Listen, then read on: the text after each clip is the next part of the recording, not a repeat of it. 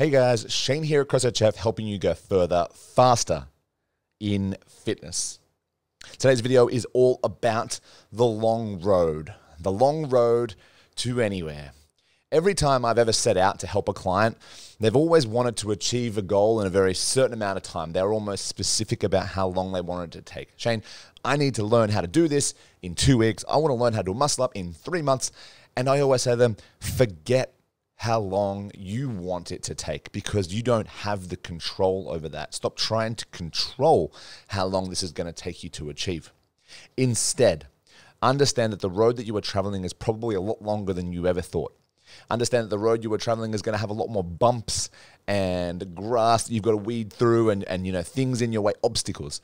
Understand that this road, it is here and it has not been traveled much because it is a challenge. Once you understand all of that, once you understand the road is long, the road has obstacles, the road has not been walked often, you will start to see that this might take a little bit of time and I'm going to give myself a break. I don't need to be stressing out about the length of the road. I just need to make sure that I am walking the road. Because every time you get off that road, every time you deviate and you go somewhere else or you lose track of the purpose that you have, and you wander off, you know, it's only getting longer. You're only maybe doubling back and then getting back on the road to start maybe further back than where you were. So this video, this quick little reminder for you, this sub 5-minute video is honestly just about reminding you that it's okay if you haven't achieved what you thought you would have achieved by now. There's no amount of time that is right or wrong. There is no right or wrong when it comes to this stuff. All I need you to do is to try, is to push, and is to believe in yourself and believe that, you know what, at some point you traveling down this road, at some moment it will open up into this beautiful place that you've always wanted to go. But you cannot get off.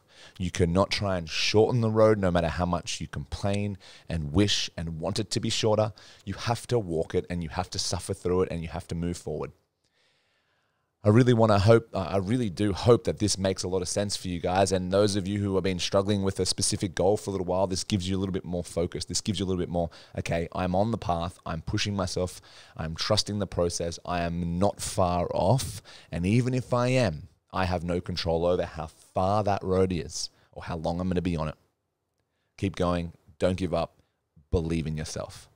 Until next time, guys, I will see you in the gym and hopefully you're having a good day. Bye.